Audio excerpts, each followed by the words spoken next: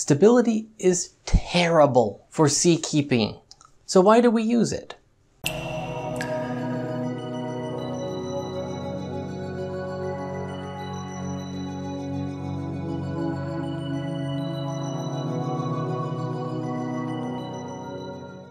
Better question.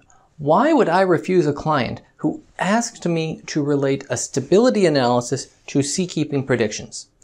Well, this innocent little question encroached into the void between stability analysis and seakeeping, and that's an intentional void. Many people misunderstand the limits of these sciences. To understand the boundaries of these sciences, we first must unveil the motivation behind their development. Go back to the beginning. It began with a basic engineering question: how to guarantee ship safety on an uncertain ocean. And guarantee is the key word there. Well, stability and seakeeping developed as two different approaches to answer that question, and neither of them were completely successful. So to talk about this, we first need to talk a little about the science of ship motions. To really guarantee safety, naval architects first needed methods to predict ship motions. Now, this ventured into the field of dynamics, which is predicting the behavior of moving objects. Dynamics refined the subject of ship motions into two fields of study, two questions. Number one, the magnitude of motion, and number two, will things return to normal? Now, the first branch became seakeeping analysis to predict the magnitude of the ship motions, and the second branch became stability analysis to address the question of returning to normal, that is, an upright ship. Seakeeping predicted typical magnitudes of response, given a specified wave system. Pay attention to that, that's going to come back to bite us. But this was only accurate for small ship motions. The definition of what small motions are, that requires a more extensive and mathematical discussion of seakeeping, which is beyond the limits of this video. Stability analysis, on the other hand, stepped in to predict responses to large single events. Stability analysis focused on safety in extreme events. This separation was important because these two strategies allowed efficient approaches to address the overarching questions of ship motions. Efficiency is important when we're doing engineering. Already, we begin to see that divergence of stability and seakeeping into two separate disciplines. Refinement of these two sciences uncovered further complications that led to even greater separation. Stability, as we said, it essentially asks if the ship gets hit by a wave, will it come back upright? The answer really depended on the magnitude of the wave and a host of other factors. Compound this with a range of ship loading conditions and drafts and trims and all these complexities, and predicting ship stability, it really started to look like the ship was an infinitely variable machine, and it was constantly changing the specific details. We had the math to analyze any one of those combinations, but how to come up with a single solution that could check every situation efficiently? Now, at this point, you might be thinking, stability doesn't sound like it's working. Let's take a look at the other end. Let's look at seakeeping. Well, seakeeping offered different challenges. The problem of seakeeping really centered on the weather. We can't guarantee it.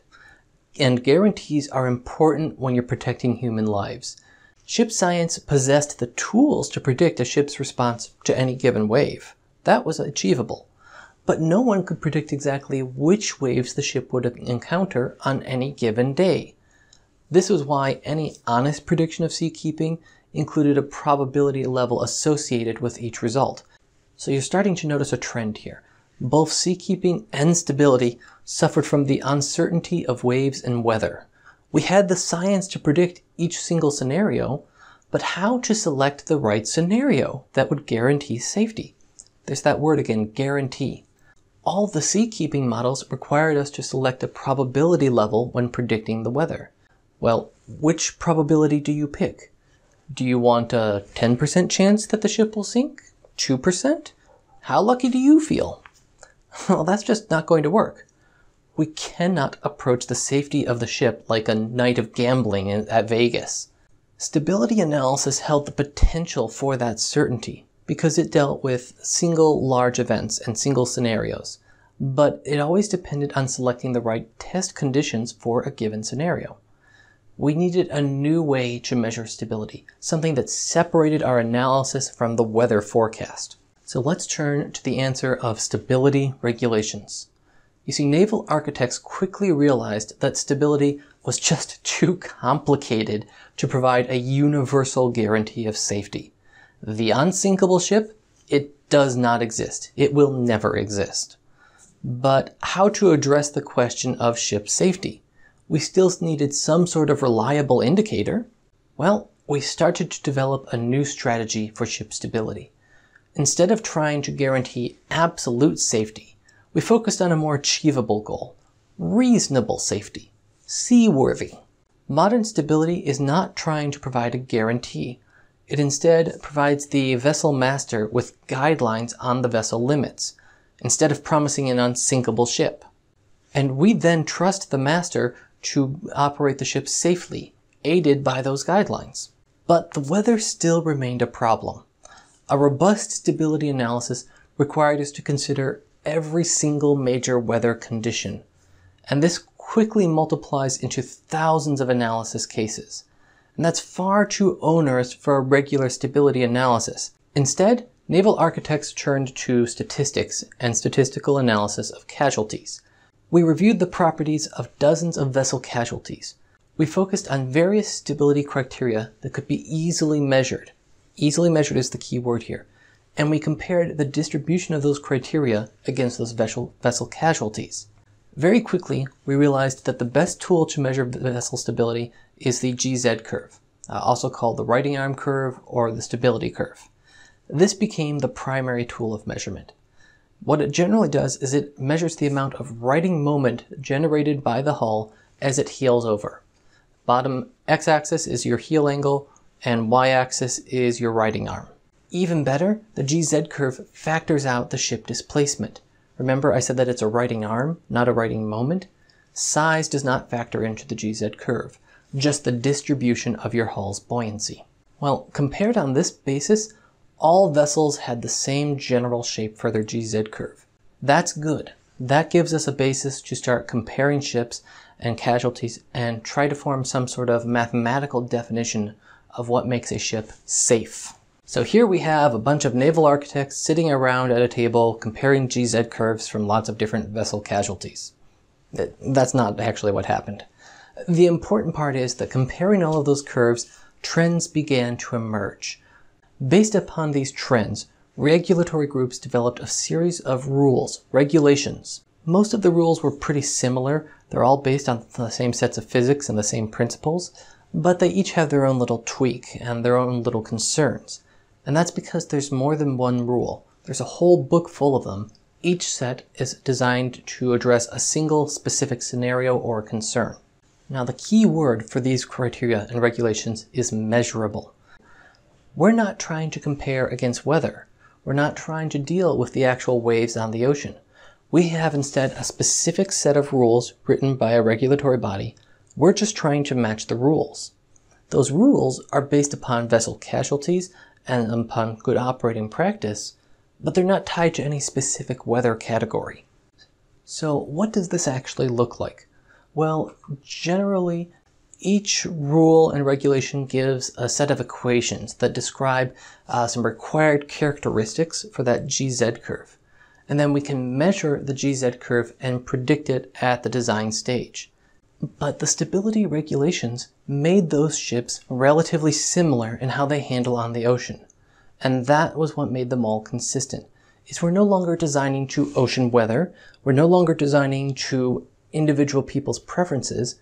We're designing to a common set of regulations that everyone has agreed to follow. And that is really good because it gives the vessel master the tools to make informed decisions about their own vessel safety and the confidence to know that those tools are based upon a consistent and rational science. Well, come on now. You didn't really think it was going to be perfect and all roses, right? Stability regulations provide us a tool, but not the absolute guarantee of safety. And that's why naval architects, we have to get very careful with our words when we're discussing stability, because we can't ever tell our clients that the ship is safe. We can't ever provide that guarantee. We can only promise that it meets regulations. Naval architects also need to avoid any comparisons between seakeeping and stability, because they're entirely separate disciplines now with their own methodology and separate goals. Seakeeping still accounts for the weather. Stability is completely divorced from the weather. Stability only deals with regulatory bodies. It's a legal affair. Seakeeping can deal with the weather, but it's really more from a lower risk scenario perspective. Seasick passengers are far less dangerous than a sinking ship, so we can tolerate some uncertainty in those predictions. But stability addresses safety and issues of survival. We intentionally keep these separated from each other because of the differences in the risk levels associated with the two analyses. Well, it's not a perfect system, but I think it gives us a lot of advantages. The stability rules give the master of the vessel the tools to decide their own fate. When a naval architect performs a stability analysis, they're creating operational limits to keep the ship within the expectations of a good seaworthy ship. But the naval architect, we can't quantify the limits of seaworthy. The master has to decide what those limits are based upon each specific situation. That is operational experience. I agree this is not a perfect system, but we have to remember the intentions and limitations of stability and seakeeping, and that will really help us stay satisfied with the results. Remember, seakeeping is about providing vessel motion predictions, but for low-risk scenarios, things where it's okay to be wrong every now and then or a little bit off.